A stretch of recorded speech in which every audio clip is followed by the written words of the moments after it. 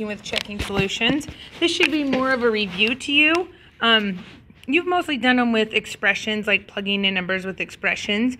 Today we're going to be using both the x value and the y value from our equation and see if the ordered pair they gave us actually is a true ordered pair for that line. In other words, if we were to graph this line right here, we're trying to see, would it pass through this point or would it pass to this point? So here's how you do it. First thing you're going to do is use a given equation and ordered pair and plug in the x value for x and the y value for y.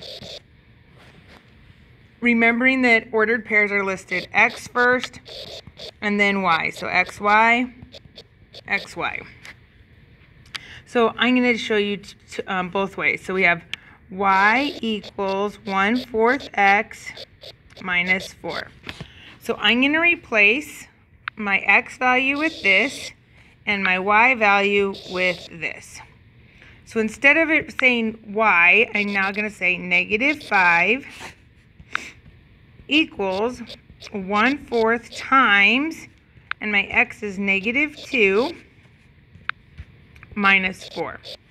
So I've replaced, all I've done is replace the x, this x right there with this x, and that y with this y. So then I'm going to solve the equation, and all you have to do is plug it in the calculator. So on this side, nothing changes. It's -5.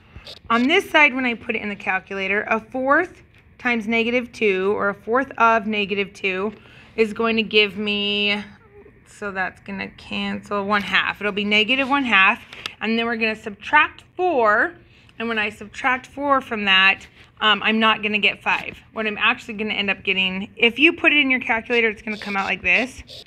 In other words, it's going to say that -5 equals -4.5. This is not true. What that means is if the equation comes out equal on both sides, then it is a solution. In other words, this line right here, if I were to graph this, it is never going to go through this point -2.5. It will never go through the point -2.5. It gets close, but it doesn't go through it. So that's the first one. Our second one, we're going to, again, plug it back in, and we're going to see, does it actually go through this next one? So now I'm going to plug in, sorry, I want to do a different color. Let's do orange. Or not. I don't know why it's not doing that. Let's do orange. Orange. And I don't know why it's not changing. Whatever. Okay, cool. That's why, you know, hey, good times. You guys, you should be impressed. Oh, yay, it worked. Okay, so we're going to do orange for our x value. And let's do this lighter blue for our y value, just so that it looks different. So instead of y, I'm going to, almost looks green. I'm going to replace y with -3, and it's going to equal 1/4 times x, and my x in this case is 4, and then I'm going to subtract 4. That's going to leave me with -3 equals 1/4 of 4 is 1, and 1 minus 4 is -3. This one is true. So if the equation comes out equal,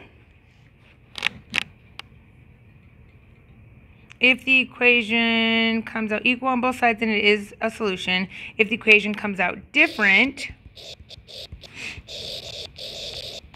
on both sides, the ordered pair is not a solution. So this one is, this one's not. Is, and then this one is because it was the same on both sides. This one is not because it's different.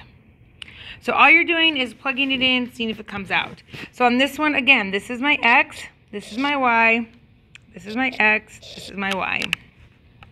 And I am going to replace. So I'm going to do y equals 3 and x equals 6. In other words, this says 3 equals 1/2 of 6.